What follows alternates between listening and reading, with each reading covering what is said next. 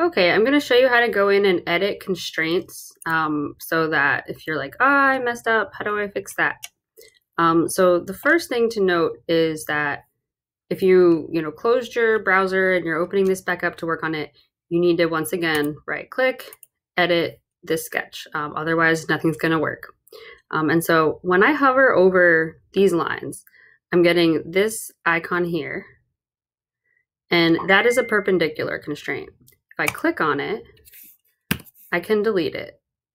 And now these guys can be moved freely, and I can try to fix them because they're supposed to be collinear to each other. So I can click the two lines and now they're collinear. If I hit Control Z and undo it, I did determine that if I use the end points, they're gonna touch. So again, if that's like the wrong constraint, I'm gonna hit Escape to drop my constraint tool, hover over them.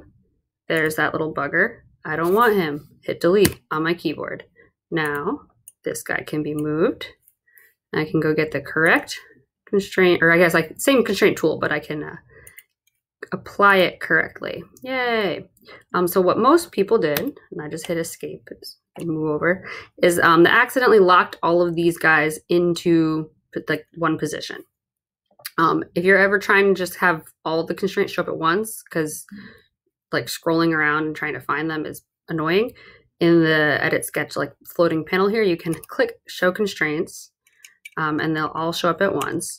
And the one that I want to delete is any instance of this one that looks like an angled T that is related to the middle point here. So I'm going to click that one and hit delete, that one and hit delete, that one and hit delete.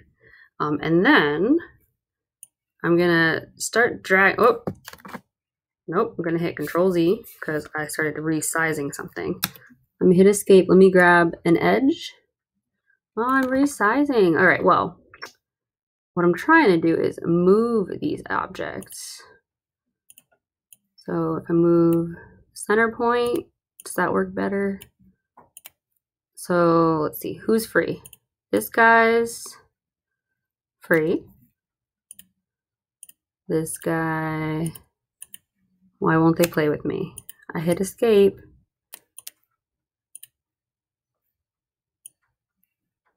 All right, got my rectangle away. It's a little bit slow and laggy, a little bit frustrating. I'm waiting for my computer to cooperate. Oh no, why'd you move? Don't move, just stay there. Okay, well, now that they're basically all separated, see if I can move this guy over. All right, awesome. So yeah, it's a little frustrating, it's a little slow, it's a little finicky, but if you hover over a constraint and delete it, then you can move things back away and then put them back in the correct spot. One thing to be aware of is when I was first testing this, I accidentally deleted the constraints here for this rectangle, and then when I moved him, he wasn't a rectangle anymore. So be a little careful, but we're not doing anything that's critical. You're not gonna destroy like a jet engine or something if you mess up your practice activities this week.